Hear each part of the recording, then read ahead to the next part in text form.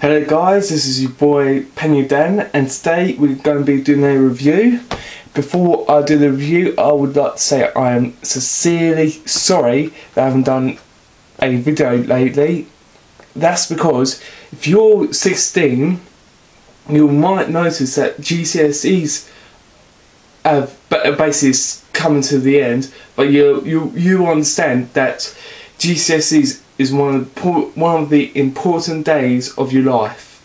Basically, I've been doing revision. I had this last week. I had five exams, and you might say, you might think, well, that's not a lot. Well, I had English, I had maths, and I had geography and product design.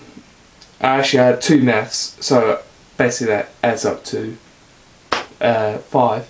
But basically, they took a long time to do, and well, I'm predicted a C in maths, a C in product design, and geography and English. I'm predicted D, but I'm not very good with English because I have got a problem.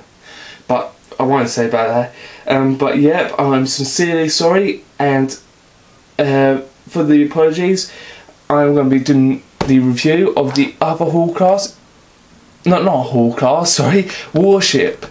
That's it. And if you watched my Onslaught video, which is basically Warship, you understand I had 2 of the warships, Onslaught and this one. And this one is a very special one to me. But on the Onslaught review, I had so many comments on there. I was amazed. I had 6 comments. You might think that's not a lot, but to me it's quite a lot because I only usually get 1 or 2 comments on videos, and the most comments I've got on one video was my first video. Oh, sorry, I hit my controller there. What was the Penny Tank review, and I think I had like 15 comments, and thank you guys, thank you so much. And I'd also like to say thank you to all you who have subscribed. Then I got 41 subscribers now, and I am peaking up to 100 now. So I've only got about, this is my 4th month, so about 8 months until the year is over. So after that year, I would like to get to 100. So keep on subscribing. But back to the video. This is the other warship class, and on the side is a class 42 warship diesel D817 Foxhound BR maroon. Yes, it is a maroon colour one. If you don't know what maroon is, that is red colour. It is not like Royal Mail colour. That is a very dark red, and I don't know why it's called maroon. I don't know why they couldn't call it dark red, but maroon sounds better. But yep, it is a very nice locomotive, and I think it is fantastic. Even Onslaught was fantastic.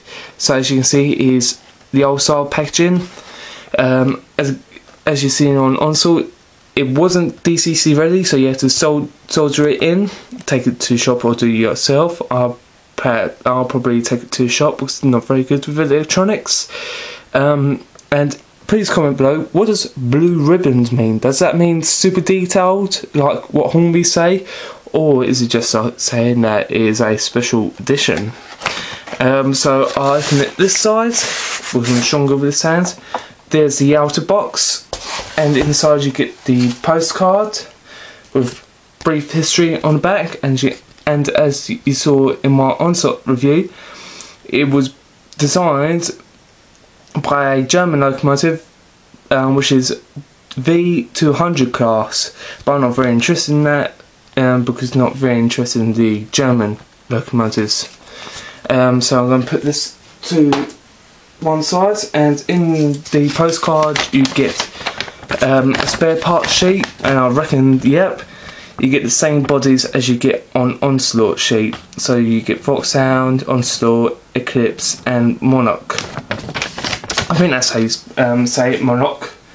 And in here you got some details. You have got these mud flaps or mud guards or whatever you want to call them. Basically they just go on the front of the locomotive. I'll show you how what they look like when they're on the front of the locomotive. I did say that in my other review of Onslaught, but I've forgotten to do it, so I'm sorry about that as well. And you've got another one there for the other end. As you can see there, you've got same details and bloody blah. It's going to be quite a short one because this locomotive is exactly the same as Onslaught, just in the different delivery. So yeah, and you've got the couplings. And as you can see, there's the old style box, polystyrene box, and if you look at on the back, you've got 2 holes, so you get 2 fingers and you just slide it out like that. Grab hold of the locomotive, keep the paper on it so you don't break it, and put the polystyrene box to one side, and you've got this quite a nice foamy material. And I'm going to just quickly put the details to one side. Come on. Just going to quickly put that to one side like that, and there we are. And now to the locomotive, and look at her, she is nice. She is so nice. Actually, I didn't tell you this, but you know what these locomotives remind me of? If you like Thomas Tank Engine, which I think some of you do, I think you could agree with me with this. It does look like Diesel 10 with that pinchy on top, but if you look at it, it does actually look like a Diesel 10 sort of class, because you've got 2 wheels here, and Diesel 10 did have 2 wheels or 4 wheels on each hand, so it's Diesel 10 locomotive, but without the pinchy. But as usual, you get 2 drivers at each end. I do not know why. Was this a shunting locomotive, or did Bachmann just do this to add extra people? If they'd done it to add extra people, what we'll do is probably take the body off and take these guys out and put them in my other locomotives, like the 2 Class 20s, which will be actually pretty nice. There's the name Foxhound Warship class with the early emblem, not the late crest, and there's the nameplate or whatever, make and number. I can't really see, it is very tiny, but very good detail, if anyone can tell me where I can get etched nameplates for all my locomotives, like I have the Pioneer Tank, well it doesn't have a nameplate, but like the Hall class, my old Evening Star, and all my other locomotives which have nameplates. Can anyone please subscribe, comment, sorry, how can I get, not custom, but where can I get etched nameplates, because I would like to put etched nameplates on this locomotive and the other Warship. As I said on the other one, I think these had 2 engines, because as you can see they have 2 fans and 2 exhausts, and I understand the prototype Deltic did have 2 tug engines, and well they had 2 fans and 2 exhausts, so obviously I think these had 2 engines, probably small engines, not tugboat engines, probably like little car engines, well not like car engines, but smaller tugboat engines maybe. There's a number, D817, and obviously same as Onslaught, you get sprung buffers and not NM coupling, and I think I showed you these, but the screws are underneath, well on top of the coupling but underneath the body. So what you probably have to do is either, well I think there's only one way you can do, is to take the chassis, this bit off, and unscrew it by like that. But I'll probably do a separate video on how to put... Oh, sorry, I hit the camera there. How to put these things on. I'll probably do a separate video. Probably I'll put it on like Tuesday or something like that. Just gonna put the camera back. So yeah. Same again. Not a lot of difference. These have small yellow ends.